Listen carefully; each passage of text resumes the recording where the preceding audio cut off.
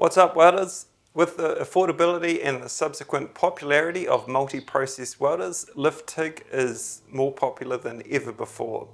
But how do you use it and how do you get the best results? In this video here, you're going to find out answers to both of those questions. LIFT TIG gets its name by the way you initiate the arc. The tungsten comes into contact with the job for a short period, while the welding machine only allows a small amount of current to energize the arc to get it to start, but not enough to instantly heat both the tungsten and the work enough so they stick together. Towards the end of the video, you will see how I use my scratch start TIG. I'm using the YesWelder 205DS. It is a 200 amp machine with an excellent duty cycle in all of its three processes of MIG, TIG and stick. I have written a review on my website weldingempire.com, and I'll be posting a review here on YouTube soon.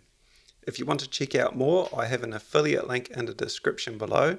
Use my coupon code weldingempire in the checkout and you'll get 10% off the entire cart value. It's a great little machine and I'll be using it in a number of my projects.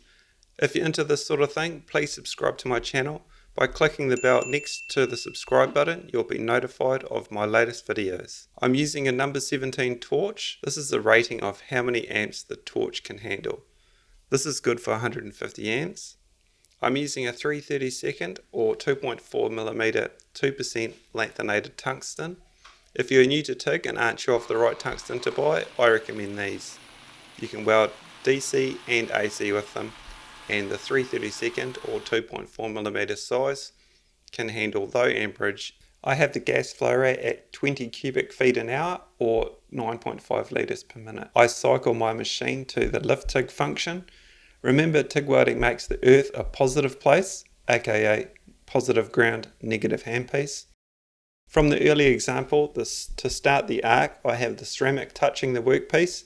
Simply rock the torch so the tungsten comes into contact, and then in one swift motion, lift the TIG off the work slightly and have the torch at 10 to 15 degrees. If you've got that sorted, congratulations, you can now lift TIG.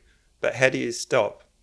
If you pull away quickly, like this example here, you will get what is called a pinhole. This is a major stress point in the weld and it can lead to cracking. If your pipe contains liquid or gas, it may leak. To avoid pinholes, the next step is called tailing off. When you have finished your weld, lean the torch over and increase your travel speed. This decreases the penetration of the puddle by directing the arc towards the surface of the work, and with a flick of the wrist, pull away quickly. As you can see from the example, there is no pinhole. This way of extinguishing the arc is used on both LIFT TIG and scratch start. Now I'll show you both tips in a weld on my bar table project. I have a build series on the project showing you easy ways to fabricate and weld stainless steel. I have plans for sale on my site. LIFT TIG is perfect for this job. I'm polishing out all of the welds. You don't need an expensive high frequency machine for a project like this. If you're wondering, I'm using the ESAB Sentinel for welding, and you are looking through the Lincoln 3350 4C welding helmet. They're both excellent hoods, and I'll link to the reviews I've done in the description below. I've added another angle of the weld to show the process. LIFT TIG is a great way to learn TIG welding. I might be showing my age here, but when I started welding, all of the welders I used were scratch start. This was procedure type welding of pharmaceutical thin wall stainless steel to pressure vessels or gas or steam pipes. They were all X-ray tested, so don't think you need a high frequency AC/DC machine to get good quality welds. But you do need to plan your welds out more because you need to tail off. For this reason, I highly recommend learning to TIG weld with both hands. Trust me, you'll be glad you did.